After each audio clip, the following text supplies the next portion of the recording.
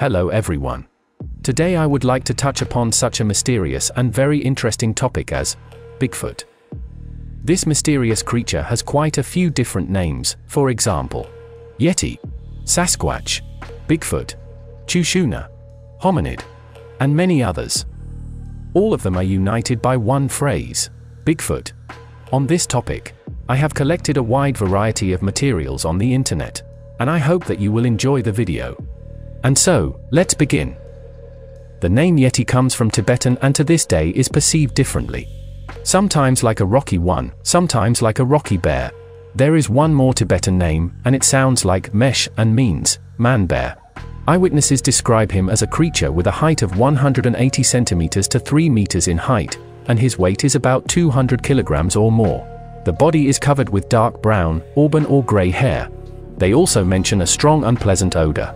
Its tracks are large and up to 60 centimeters long. The indigenous people of the Himalayas believe that this creature is the guardian of mountain peaks or transitions to other worlds. The first mention of Bigfoot was recorded in manuscripts back in the spring of 326 BC. While crossing the Indus, Alexander the Great heard stories from local residents about a monster living in the mountains.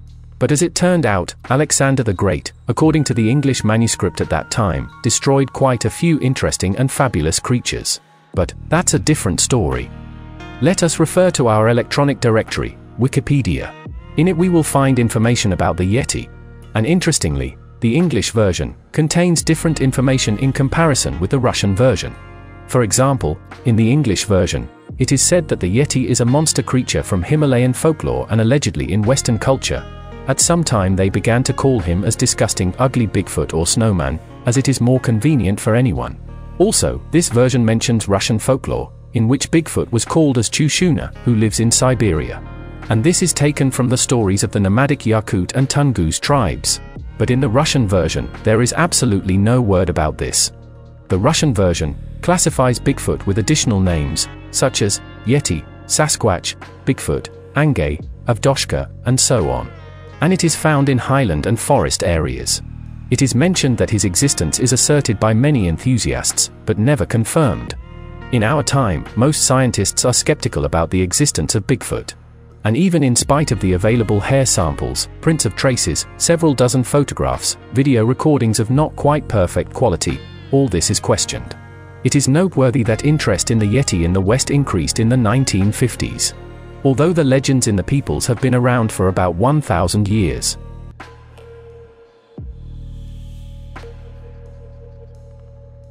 One of the pioneers was Eric Shipton, who set out to conquer Everest in 1951. Then, he photographed several large prints in the snow about 30 centimeters long, at an altitude of about 6,000 meters. Some argue that they, footprints, are the best evidence of the existence of the Yeti, and at the same time, skeptics argued that these are the footprints of a kind of bear.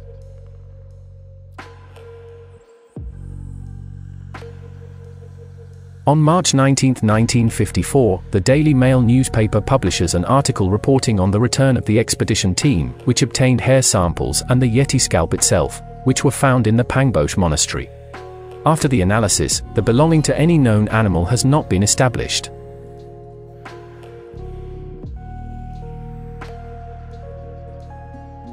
Sławomir Roryks, a lieutenant in the Polish army, in his book published in 1956, claimed that when he and some others crossing the Himalayas in the winter of 1940, they encountered two bipedal animals that blocked their way for several hours, although the latter did nothing much except how we moved through the snow.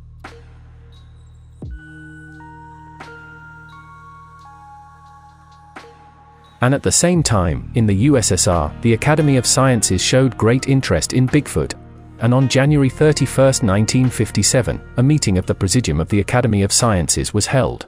There was only one item on the agenda, about Bigfoot. Already in 1958, a commission of the Academy of Sciences was created to study the question of the Bigfoot. The working hypothesis, which guided the commission, boiled down to a simple one: Bigfoot is a primate from a degraded branch of Neanderthals that has survived to this day. But due to strange circumstances, the organized commission was soon curtailed, although its results are used to this day.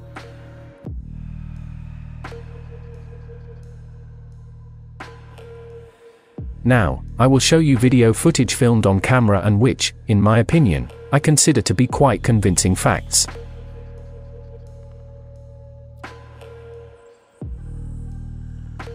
The author of the video is Peter King from New York. He claims that his father, along with his friend while hunting, shot Bigfoot in 1953.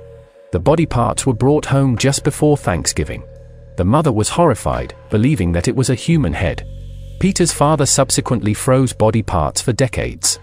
Peter shows big eyes that have lost their shape due to the long freezing time. Indicates teeth that are outwardly identical to human ones, and the ears are hidden behind dark thick hair. Also draws attention to the huge size of the head, comparing it with her own.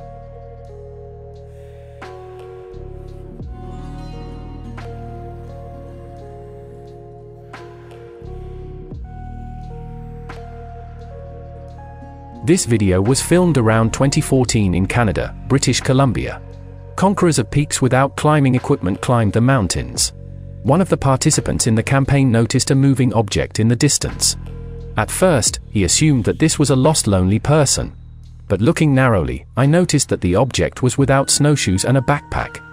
Moving on snow without snowshoes would be quite difficult, and the distance covered in such a short period of time for an ordinary person in such conditions is almost impossible. In view of the fact that the guys were at an altitude of about 300 meters, on a steep cliff, they did not have time to go down before dark to continue observing the object. The author points out that the observed object was clearly on two legs and that it is definitely not a bear or any other known animal.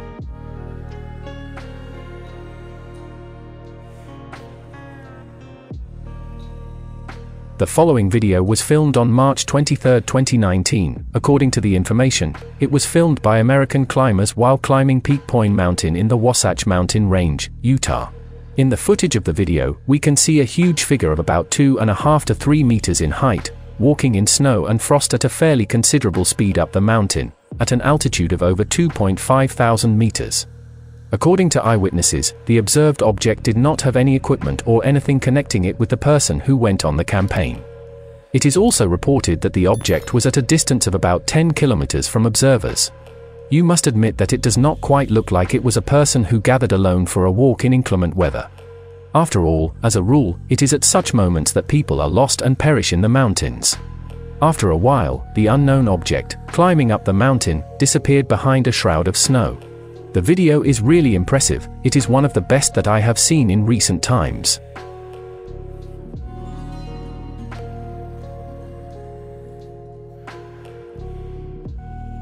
This unique footage was captured in the mountains in the west of the Irkutsk region, in the national region of Tofel area, and this is Russia. The shooting was made in the summer of 2019. On the opposite snowy peak of the mountain, a very large object is moving quite quickly.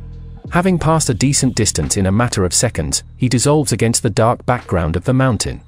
Some researchers argue that in the place of disappearance, there is a cave, which can be a dwelling or a transition to another world.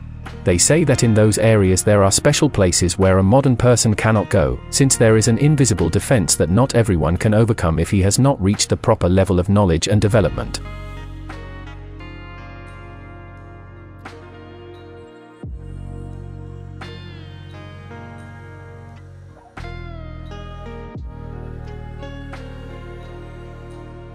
Стоял, снимал в горах и обнаружил снежного человека. Вон он идет по краю снега. Все, спустился на бесснежный покров, не видно. And that's all for me. Thank you for watching this video to the end and don't forget to subscribe to my channel.